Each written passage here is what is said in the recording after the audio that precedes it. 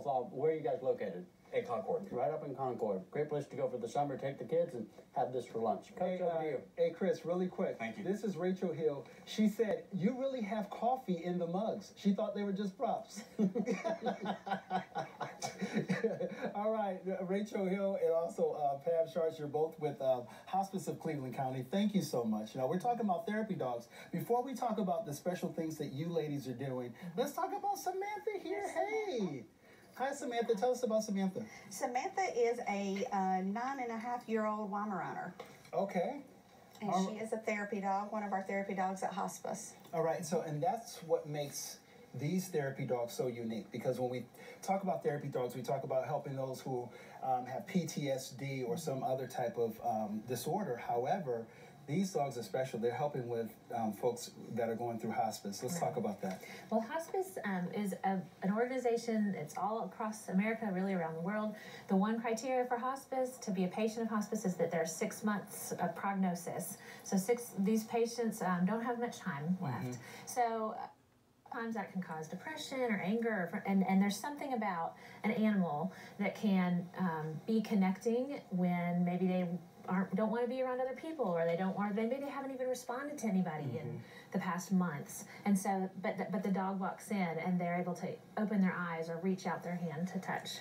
Now, Pam, you're director of marketing for Hospice, but you went through the training program with your dog Samantha. Why was it important for you to do that? I just saw the need. A lot of our patients, they don't get the benefits sometimes because of the turnover, and so maybe we don't get them coming often enough. And so I saw the need and decided when we got Samantha to take her through the program. Typically, a Weimaraner is not is very high strung, so I had to really work with her. She's mellowed out in her old age, but took her through the program, and whenever she puts the collar on and knows where we're going, she completely changes and is totally a different dog when we walk in the building, and just absolutely loves it. Yeah, Samantha didn't come alone. She brought a couple of her friends. Some of her friends.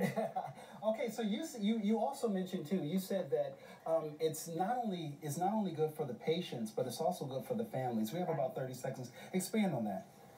The patients, a lot of times, if they're not able to interact maybe with their loved one who is the patient, so then they might be really, really sad, and just there's something about hugging an animal or having a dog come and just let you nuzzle them, and these dogs are so patient, and so it's very, very therapeutic. Our program is called Pets Are Therapeutic, P-A-T, PAT, and so they are very therapeutic for our families. And something else, I want to make sure that our morning breakers know, you're also looking for other folks who will go through the training with their pets. Temperament is the first key, correct? Yes, and we don't train the dogs. They come to us already as therapy dogs, trained, and then we put them through our hospice training to help them learn about the patients that the population we work with, and then they can come on board with us. Okay, and where can they find more information out about how they can get their pets involved? Our website is hospicecares.cc. All right, thank you, ladies. Thank you. Thank you for having us. Samantha and friends. I think she's All right, so Kristen, I'm going to send it over to you, and trust me,